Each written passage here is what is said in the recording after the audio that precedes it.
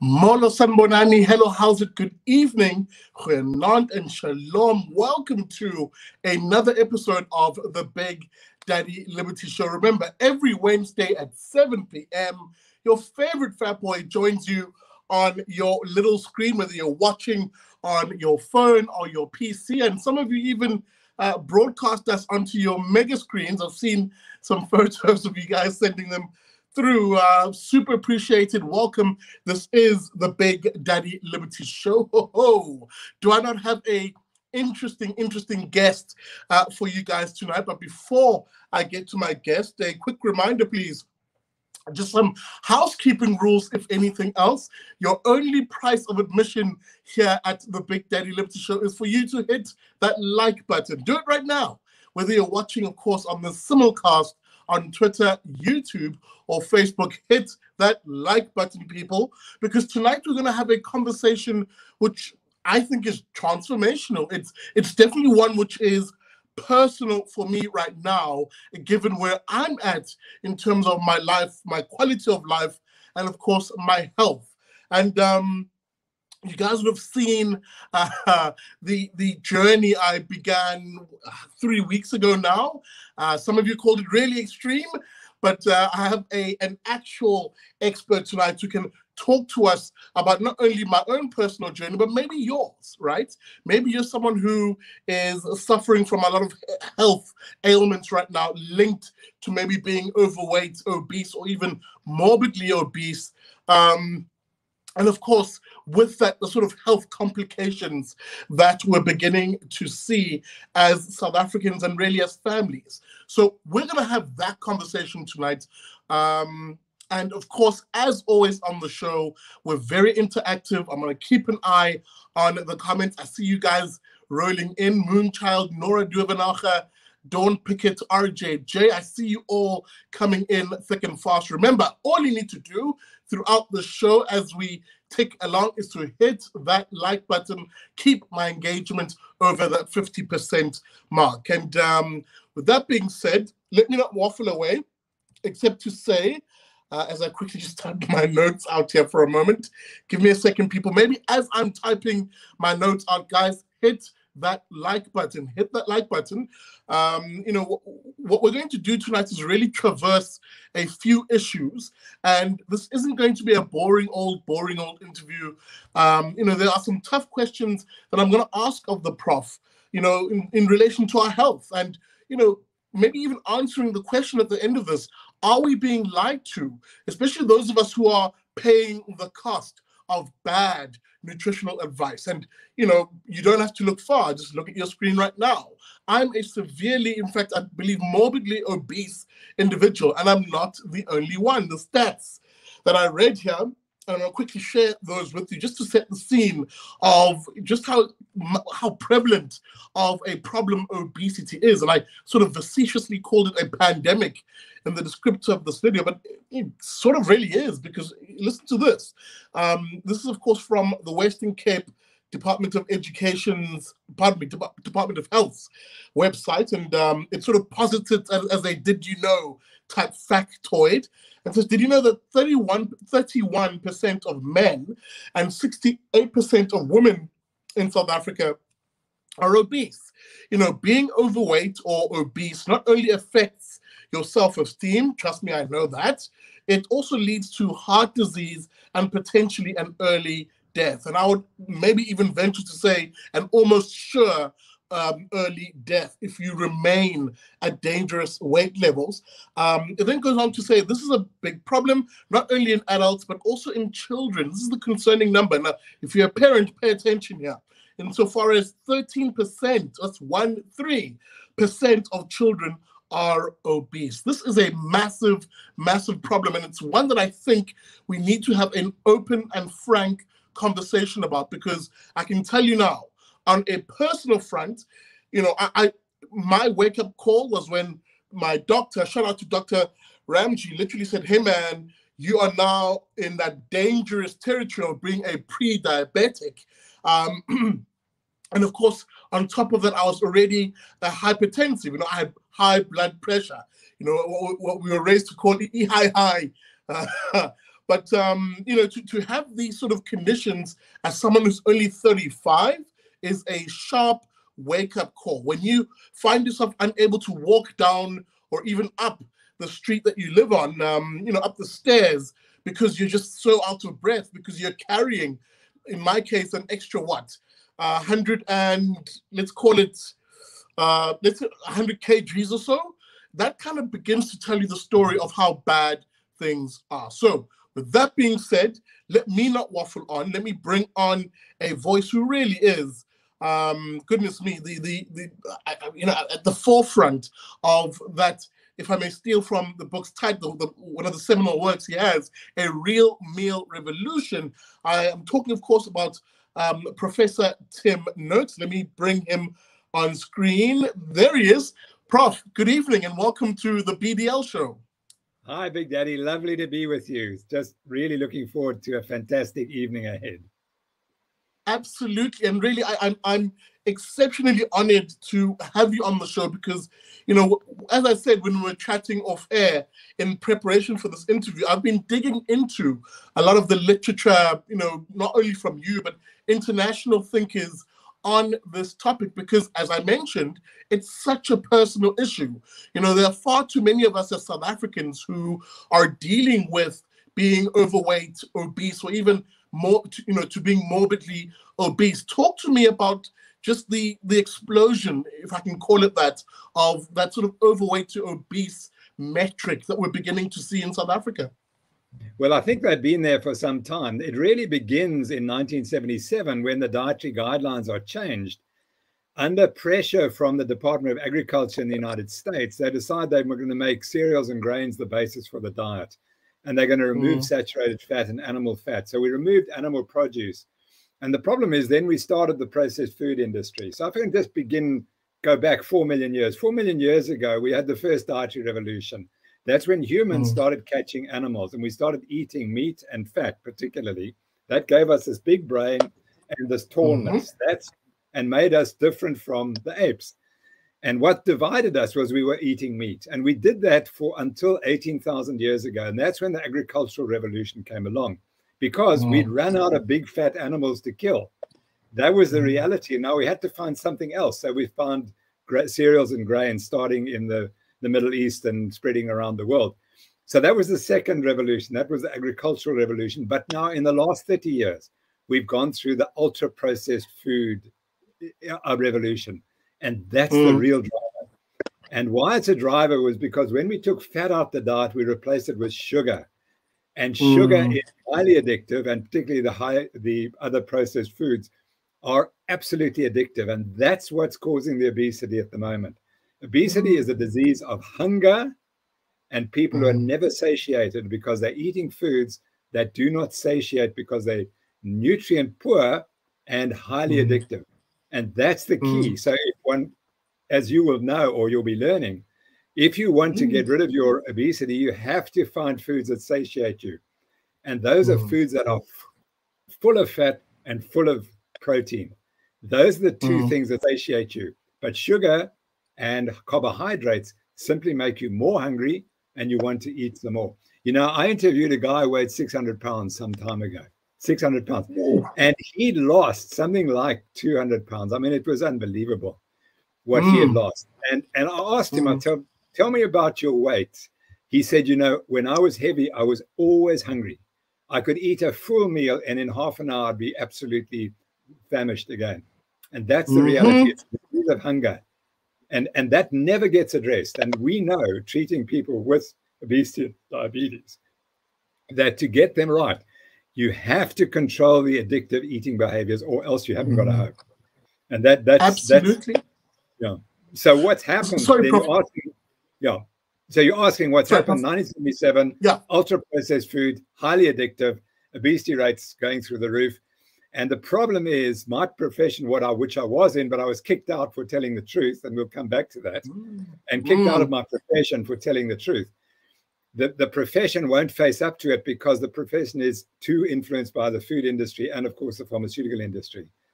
And that's the issue. So you don't get the truth. You're not going to get the truth about what's really making us fat. And so governments talk, but they won't act. because they know what they have to do to act. They have to act against the food industry, and then they can't do that, or they're not prepared to do it.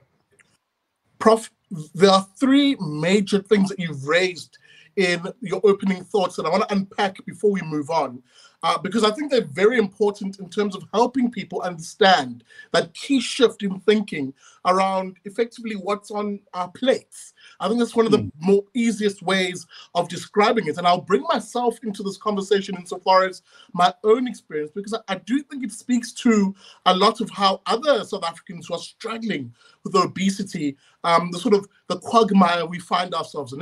Let me be precise and specific. You know, being raised in a Zulu household, and I think like most other South African households, you know, I look at the plate, and if I can make it a pie diagram for a moment, you know, the let's call it 80% of it really is your highly refined carbohydrates, complex carbohydrates. So, you know, rice or ipapa or something like that, of, you know, which forms the bulk really of what's on your plate.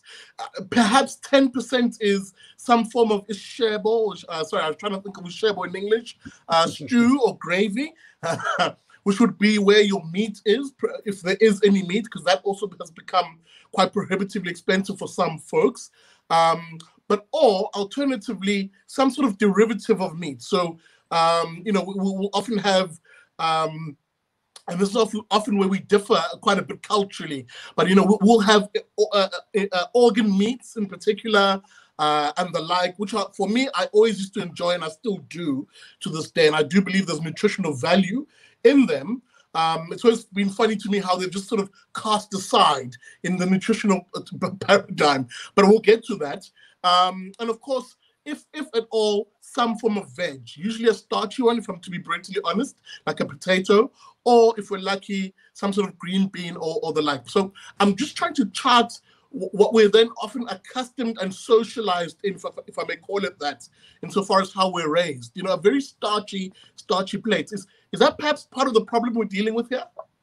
Yeah, absolutely. Because if you look back to the Zulu nation, when the Nguni tribes came from the north, they were pastoralists and they brought their cattle with them. And what happened in the 1890s was the rinderpest came through and wiped out all the cattle. And the immediate effect was that the Zulu population and the Xhosas were forced to go to the cities. And what did they start eating? They started eating the white man's food. And that was, but they were not adapted to it. We had adapted over a period of time, not fully, because grains had come into the East, or to Western Europe, had come into there about 1800. But I think that the reason is that if you look at Shaka, I'm sure that Shaka wasn't eating what you told us. I'm sure he was eating a lot more meat. Then sugar comes along. And if you look at some of the Dlaminis, for example, they were known to be the diabetic prime chiefs in the Zulu nation because they were the first who could afford sugar. And that was mid-1800s. And so the sugar comes in, but it's still, the processed food hasn't come in. But more recently, it's the food that's come in. And I think, you know,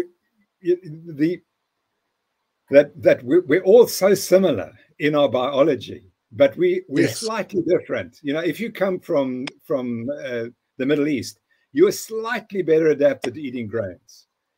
But if you come from the Arctic and you're just eating seal meat and you're only adapted for eating carnivorous diet, you aren't adapted to eating cereals and grains and things.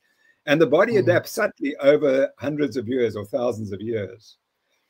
But that's the issue. But the core is humans started off as carnivores, and we haven't really adapted in any other way. We are still basically carnivores. Some people get away with a vegetarian or vegan diet, but the human body is not really designed for that. We're designed for eating animal produce, particularly meat and fish. Absolutely. Yeah. Absolutely. And maybe let me jump in here. And the second component that I wanted to bring out, you know, is, you know, you spoke of the agricultural sort of epochs, if I can call it that really catalyzed how we began to eat, you know, made certain items cheaper, obviously pushed easier onto the consumer's plate.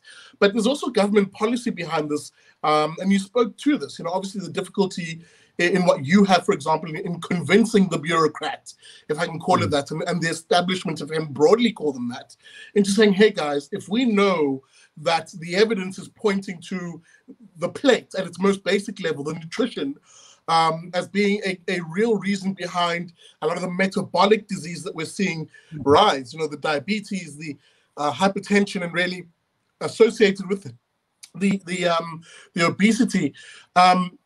Why is it, Prof, that we still see, for instance, if I walk into my doctor's, not Dr. Ramji, shout out to him, but a doctor's room, if I can hypothetically create one, you'll still see the pyramid where the grains we're told should form the basis of a meal. Like, why are we still pushing this dogma? And let me add to this.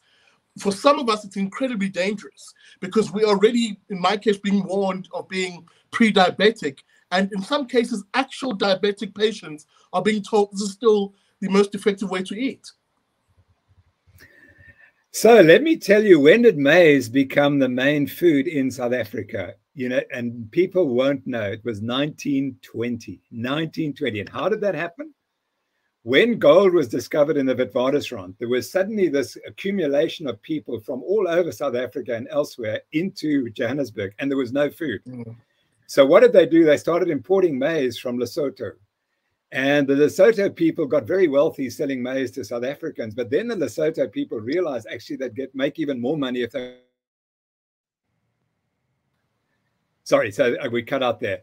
So the Lesotho citizens realized they could actually make more money by going underground on the mines. And so they stopped producing the maize. And then the South African government at that time had made so much money out of the gold, but they said, well, let's start a new industry. And they promoted the maize industry. And that's why you have the maize triangle in Johannesburg and Potchefstroom and around those areas. And that's when it starts. And maize then becomes the primary food. And that's where the problem starts, because we've had the rinderpest, we're removing fat and animal protein out of the diet, and then we make maize the main food. To address the issue of why do the doctors still teach the pyramid, well, the answer is because that's what's taught, and that is driven by industry. So, I went to court for 4 years to say why that is all wrong. And this 2 weeks ago, I published a paper in the British Journal called the All Open Heart. And what I showed there was the most important study of dietary diets and long health, future health, showed that the scientists who were doing a study worth $700 million, they hid the evidence. They hid the evidence that the diet was causing harm, substantial harm. And that's what's happened. So, I've written a lot of books, but in my trial, after I finished my trial, we wrote this book with Marika Sporas, The Real Food on Trial. And that describes all the evidence we presented about why the diet is wrong. Did it make any difference? No, it doesn't make any difference, because the Dietitian Association in South Africa are controlled by an organization called the International Life Sciences Institute, which is a front for the sugar industry. And so that sugar is so powerful and industry is so powerful that the dietary guidelines simply will not change. That frightens me. That truly frightens me, considering the health implications and really the millions of South Africans who are dependent, really. We've heard a lot, Prof, in the last year, really, especially with the current pandemic of COVID-19, of trust the science, we're being told. And science is an actual method of inquiry. And if the data suggests something that we need to be able to shift and to accept, or not even accept, that sort of makes it a religion, but effectively change course to match what evidence and data is showing us. So perhaps let me zoom in for a moment to the third element, and we will move on, don't get me wrong, and I will get to the trial that you went through, Prof, because I think it was quite a seminal moment in terms of shifting people's thoughts on this. I think there's a lot of attention paid to it. And it got people like me, for example, very interested on these topics. But before I do that, let me just do a little bit of housekeeping. Welcome to it. You're watching the Big Daddy Liberty Show. My name is Sihle Ngobese, Big Daddy Liberty. I'm in conversation with the good Prof himself, Professor Tim Noakes. And we're beginning to cook with grease, excuse the pun, on the show as we really get into the meaty bits of the interview. But remember, please, if you're watching, hit that like button. If you're loving this conversation, hit that like button, pardon me, and share the link. I do see your questions, guys, in the comment section. I will start posting them sort of in the second half of the show. You're with us for the next 30 minutes or so. Welcome to it. This is the BDL show. Prof, perhaps let me move us on then to where I really wanted to get. And I think you've quite aptly set out how, we saw a shift in effectively nutritional policy, where, and I think it's Food Inc. There's a documentary I watched a few years ago, which was very important in my research, in beginning to point out how supposedly cheap food has hidden costs in it. And maize is definitely one of those crops which, because of its mass production for multiple reasons, often government policy being behind it, we're seeing, for example, it perverts the food pyramid, insofar as what we should be eating. For Americans, for example, they saw an explosion with the subsidized corn of high corn syrup, high fructose. Thank you very much. I always forget the ordering of that particular expression, and it's had devastating effects on the food that they eat. So it's in the movie, he refers to it as the illusion of choice, where if you walk into a supermarket, for example, now, this is where I want us to go for a moment.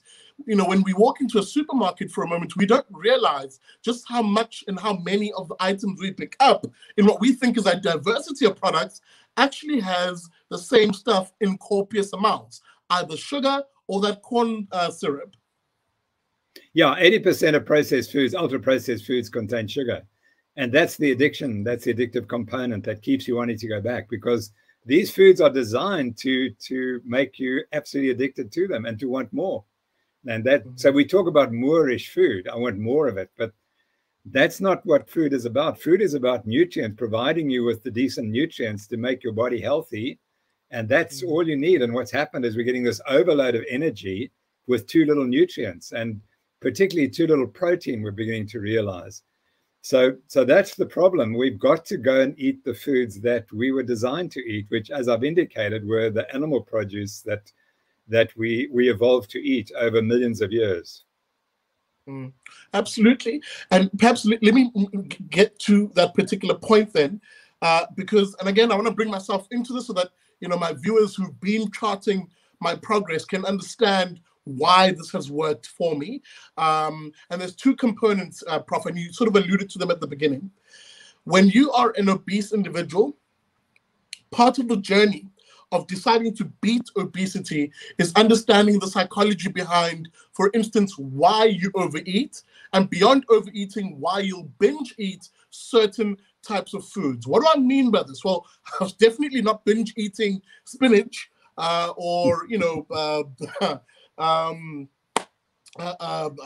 sorry, I can't think for the life of me, a fatty steak. I wasn't binge eating those items. What was I binge eating? I was that chap who was sitting in front of Netflix and, with the Doritos chips and the, no, I wasn't much of a soda person, but just to be hypothetical, people will sit and consume 2-liter bottles of, very sugary drinks and sweets and the like.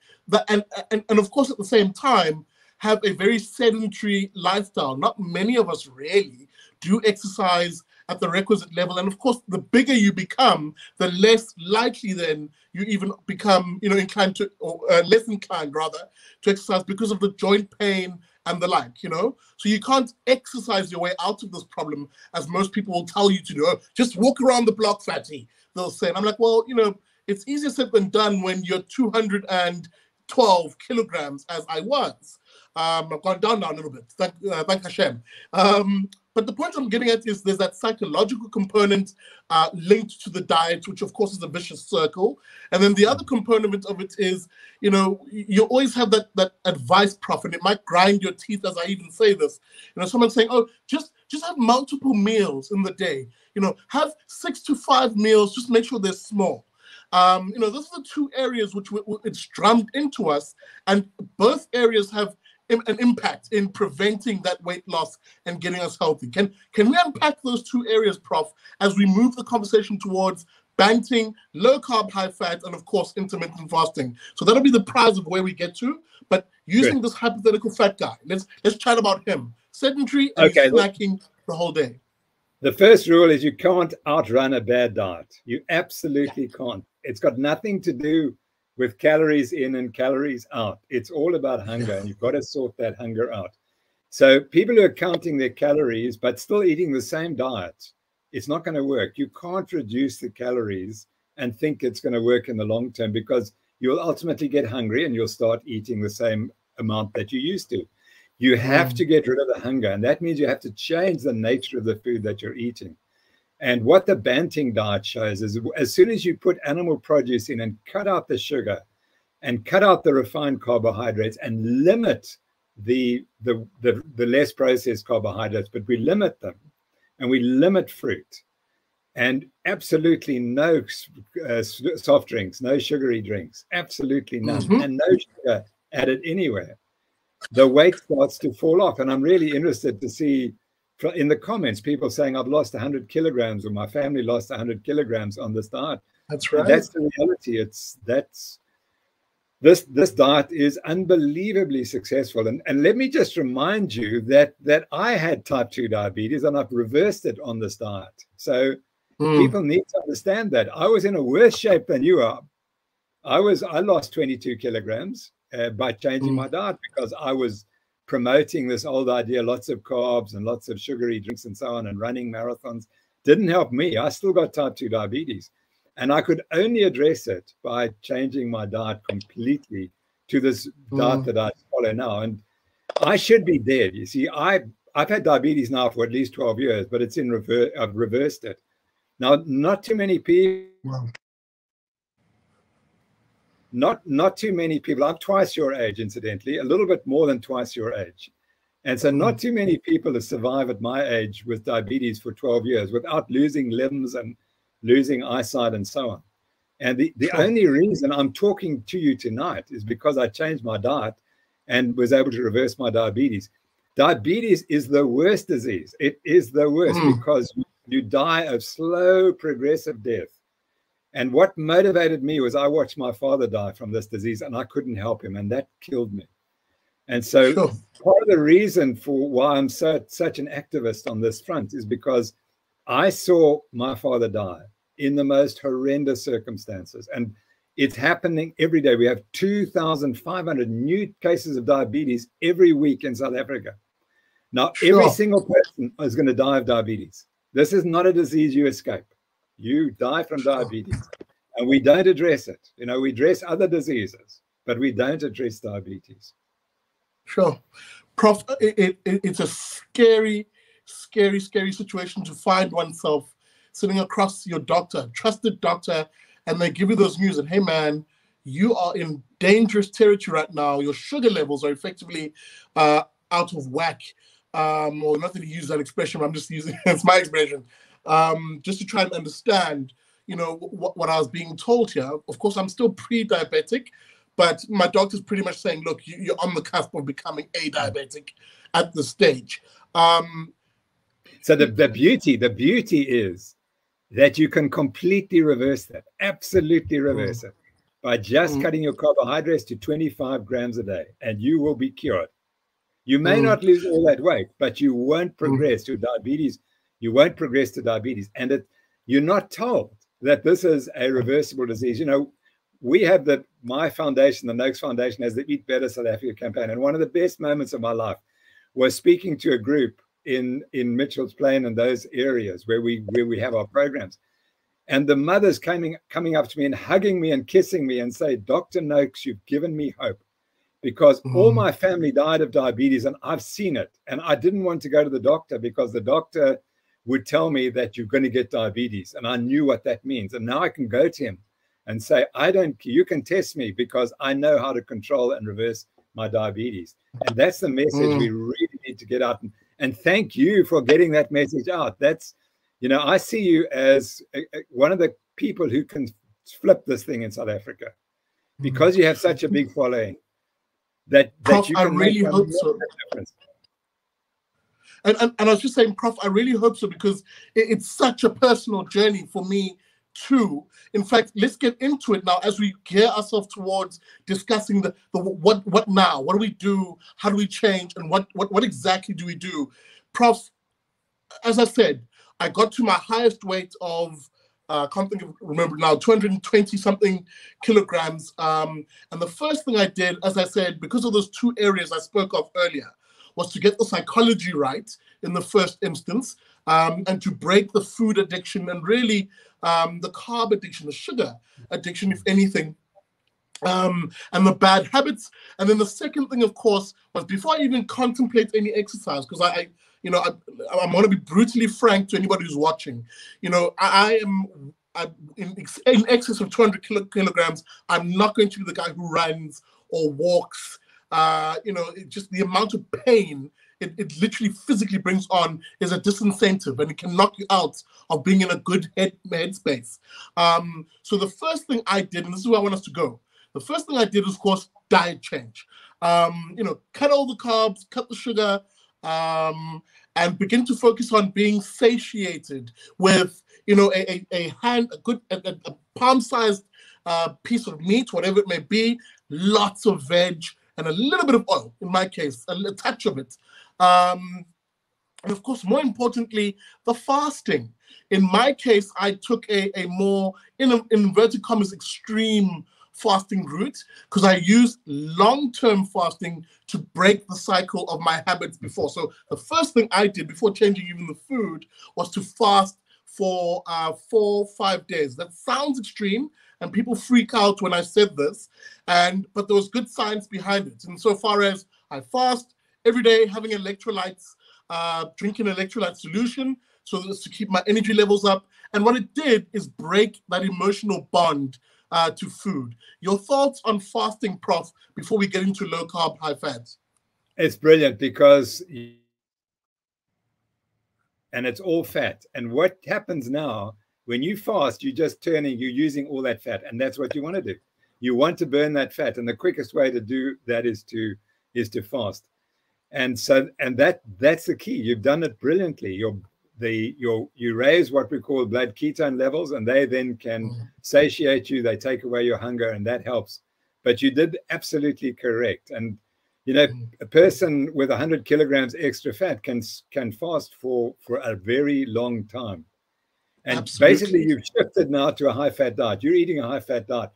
What I've learned in the last year is that we've over-promoted too much fat in the diet. For people who are really heavy, I think you've got to put lots more protein.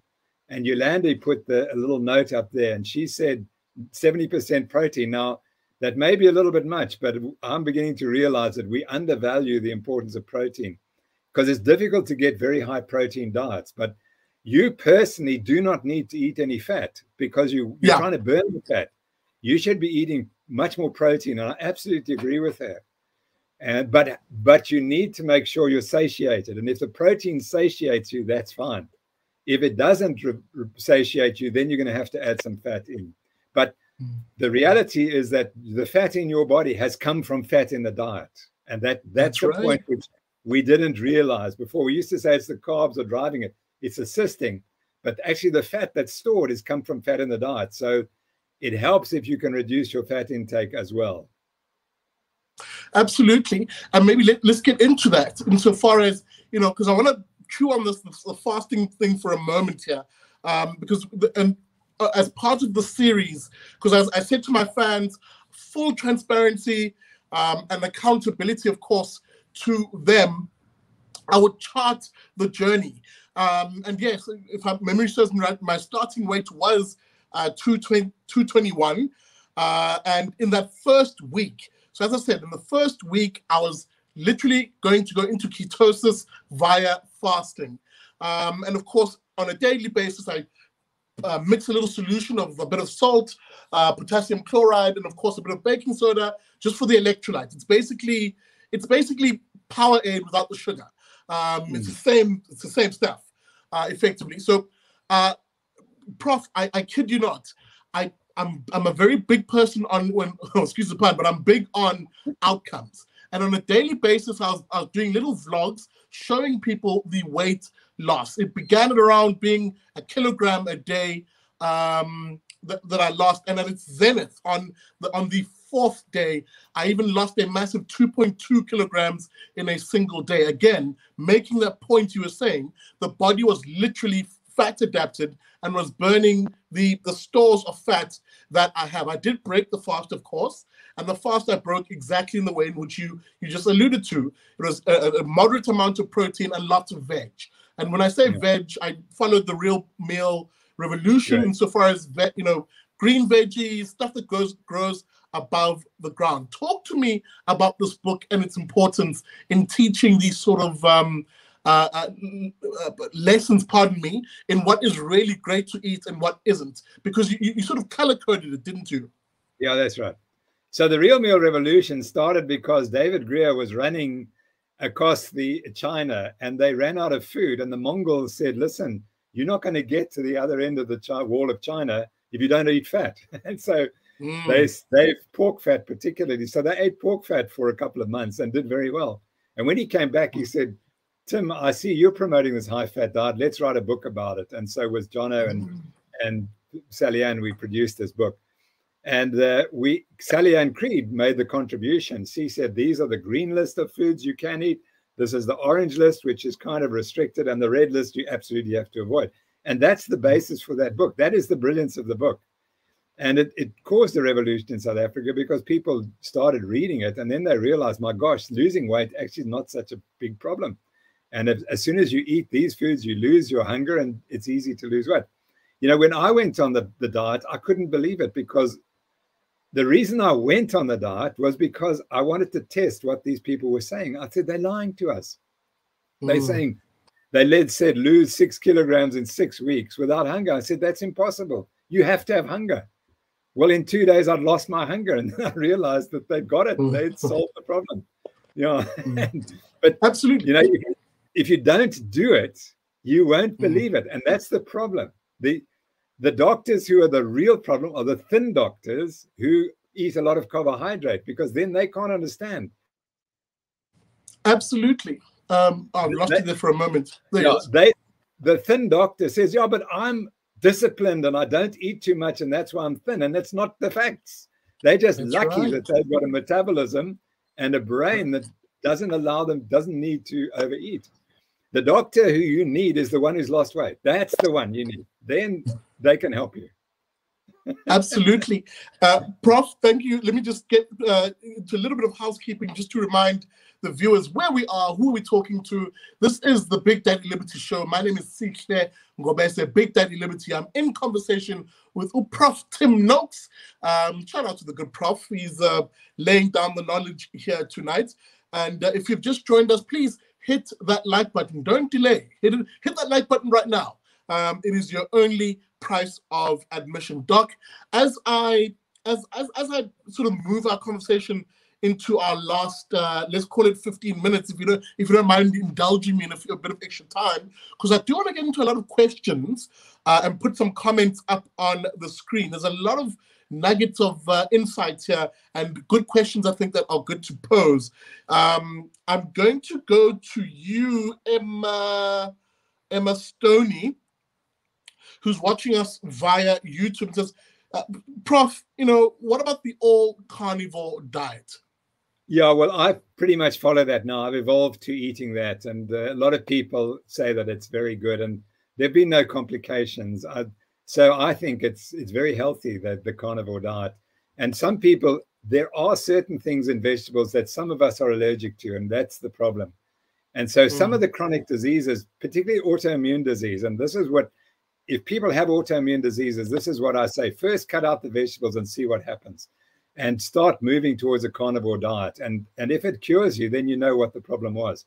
Of course, that's pretty radical, but I've seen too many patients who've cured themselves of serious illness by going on a carnivore diet. Absolutely. And there's a nice component you raised there, Doc, and I'm going to bring up a comment on screen again in a moment. The notion that, when you eat like this, you begin to actually feel better. Let me take it one step further.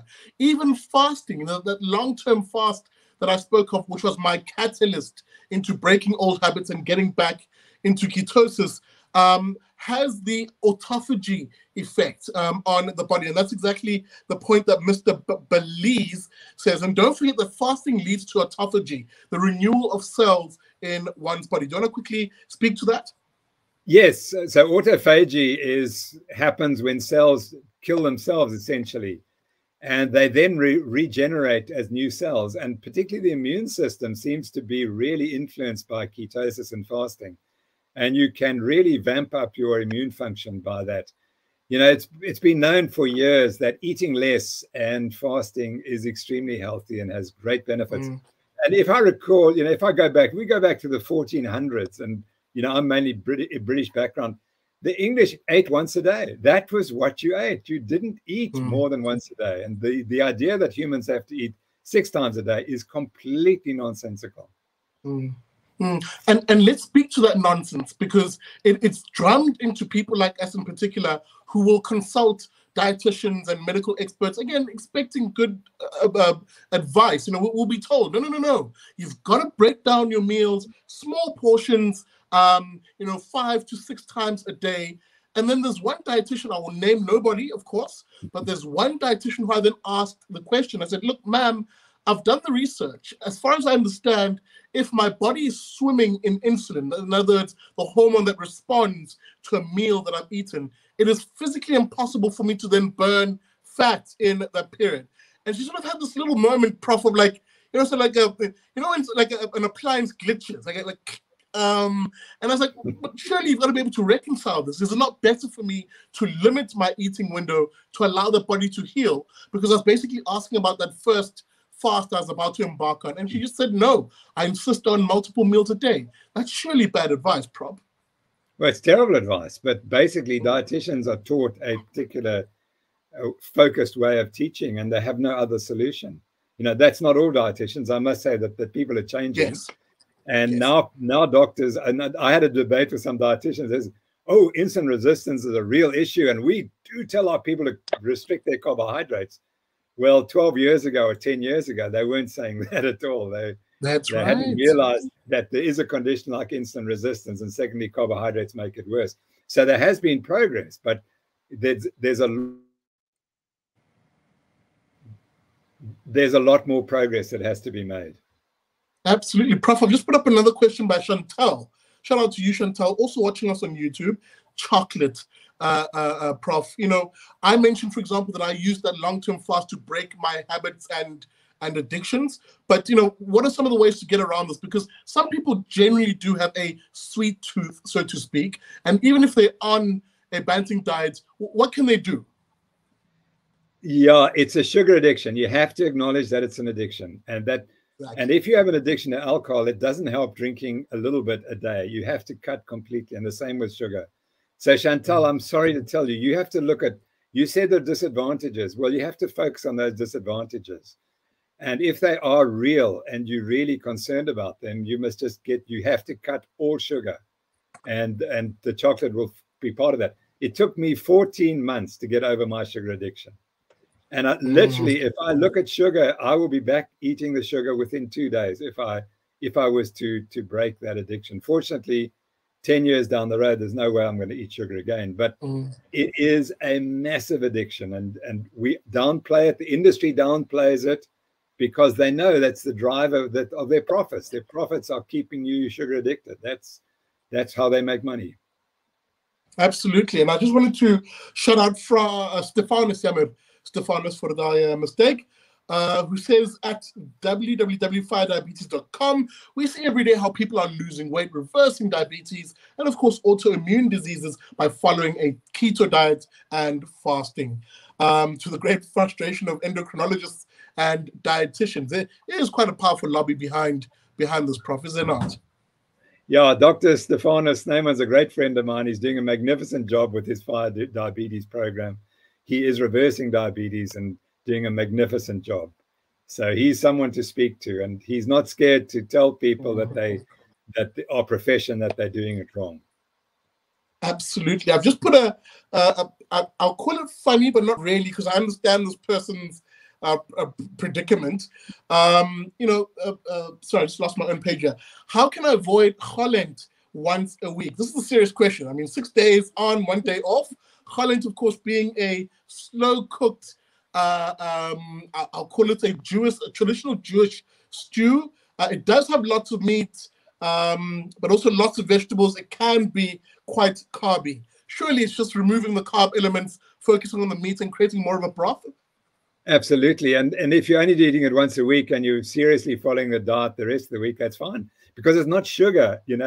We don't have a problem with not processed carbohydrates. They're fine occasionally. But once you're diabetic, then you have to be a little more cautious. But if you're not diabetic, there's no reason why you have to avoid all carbohydrates. You just have to make sure that you don't eat more than your body can cope with. Absolutely. And my personal advice, and this is more dietary, recipe advice than dietary, just take the potatoes out, man.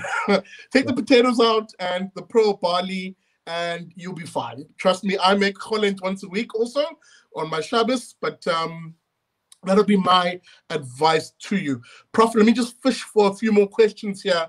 And perhaps as I do that, talk to me about, there'll be someone who's fearful, maybe an actual diabetic, and they're listening to the show after years and years and years of advice, after years and years of being told, for example, that this little pill pack over here is your life forever. That person is listening to us and thinking, this sounds like, fish oil or,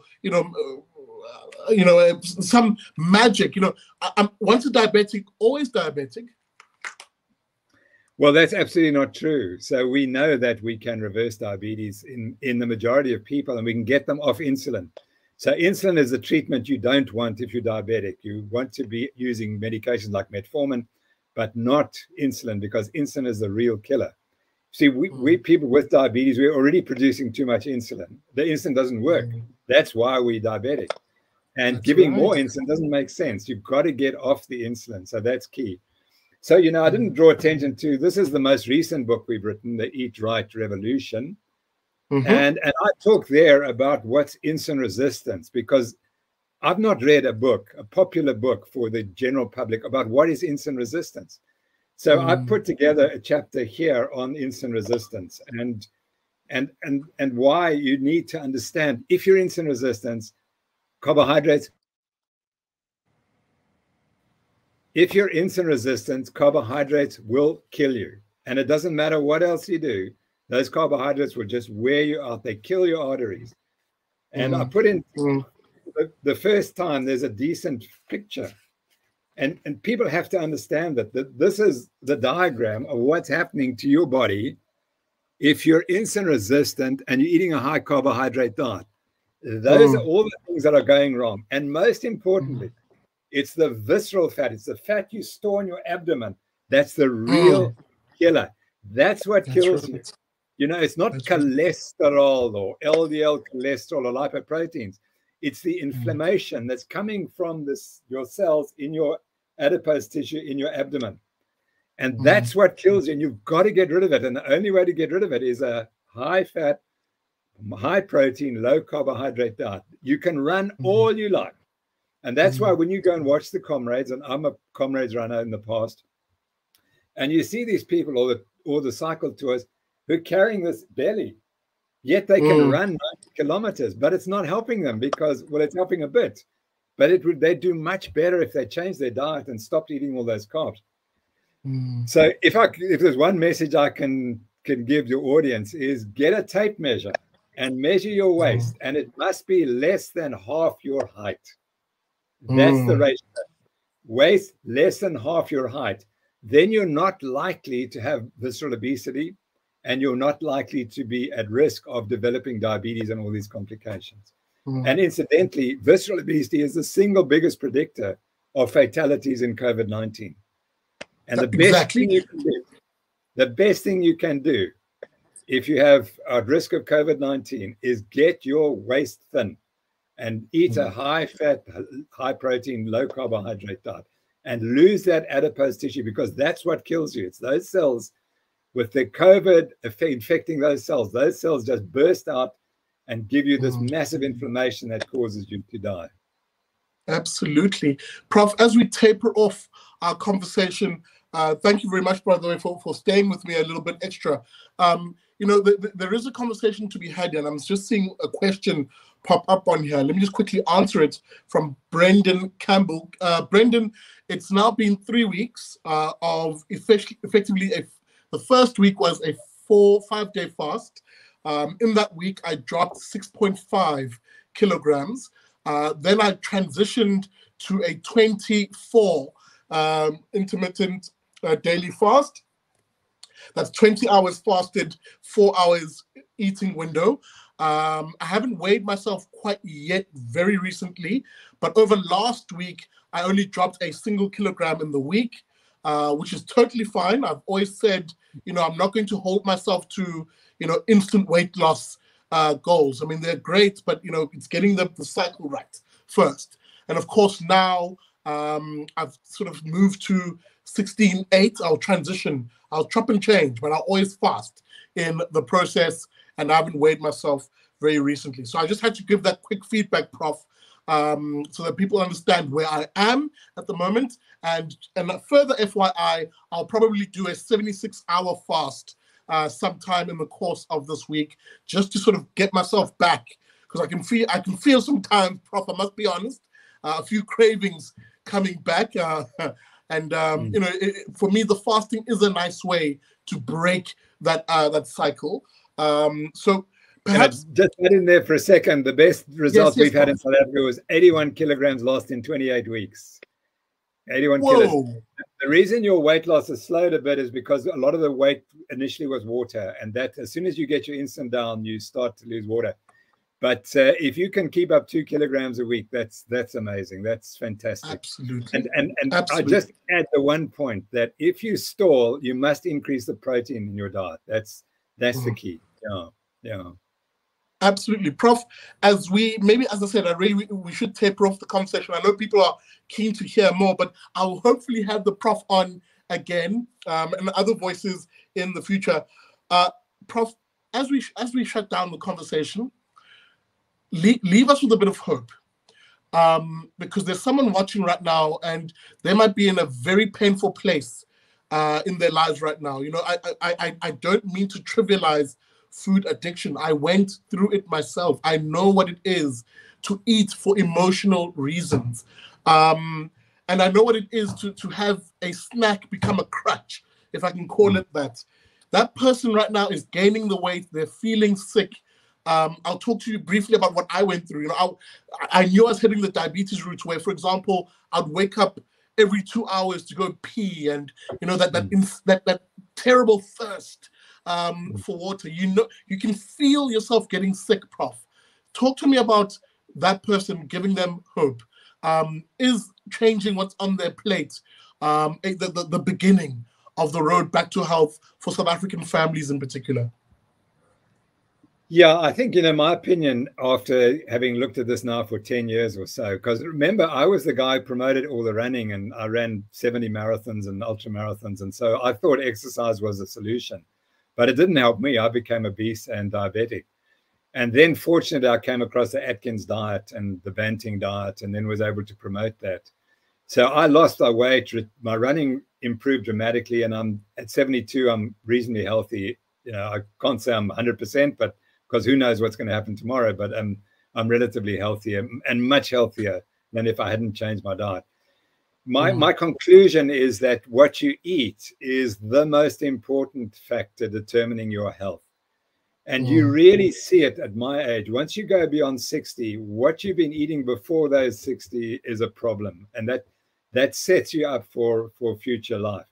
And I'm watching the people of my age, 60 to 70, and I'm noticing they're slowing down and their minds are changing, and they're not as healthy as they might be. And all I know is that the sooner you get on this diet and you stop eating the ultra-processed food, the quicker you'll start to get healthy. And it includes your mental health. Having a diet that is full of sugar and refined carbohydrates, ultra-processed foods, is very bad for your brain. And it gives you a emotional down. And so what I can assure you is that it's so easy to adopt to this diet if you can get over the food addictions and the sugar addictions. If you can get over them, the future is unbelievable, and you won't believe how good you feel. That's the thing. You can't understand how good you're going to feel compared to what you were feeling. So the message of hope is that if you've got the courage to change, I can assure you it's going to make a massive difference to the rest, every single day for the rest of your life. And absolutely, you know, why I'm so glad, because I have a fatal disease. Diabetes is a fatal disease, and I've had to learn how to live with it. And fortunately, when I get to the time when I'm going to die, I will say, you know, I did my best. Whatever else, I did my best. But if you get to 65 and you've lost your limbs and you think, you know, maybe I could have done it differently. And that's the terrible thing. And you don't want to reach my age and say, I could have done it differently. So that's my message. Please change now. And don't believe what you're being told in the mainstream media. You know, read the stuff I write. And literally, you know, there's no one in South Africa who's read as much about nutrition as I have, or written about it as much as I have. And if it didn't work, I wouldn't be saying it. And it stood the test of time. People tried to kick me out of the profession for being wrong, and it turned out I was right. And that's a very important point. No one else in the world has gone to court to prove that the diet they're promoting is correct. I did it. Only person in the world who's done it. And that it was a flawless presentation. They couldn't fault one thing that we said. Yeah. Over and 12 days in court under oath.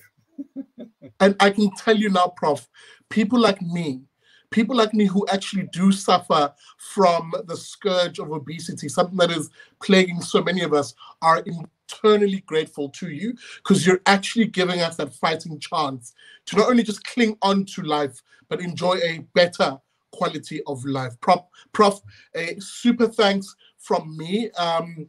If I may be as bold as to say that I will definitely have you back on the show, because there are a few other components that I think we can unpack.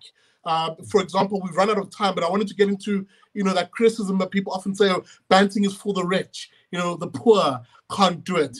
In fact, can I please give you just 3 minutes to dispel that myth? You know, because you will often hear people saying, you know, who can afford to eat in a banting way? The poor can't eat like this, they'll say.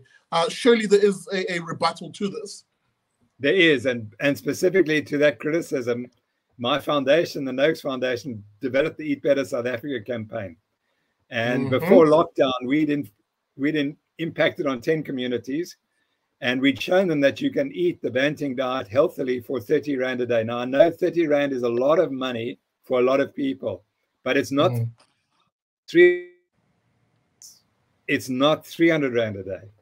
So, and it's simple. You just eat the nutrient-dense foods, which are the offal. You mentioned that you were raised on offal. Don't let this eye. Offal is cheap and incredibly healthy. Liver is the most nutrient-dense food on the planet.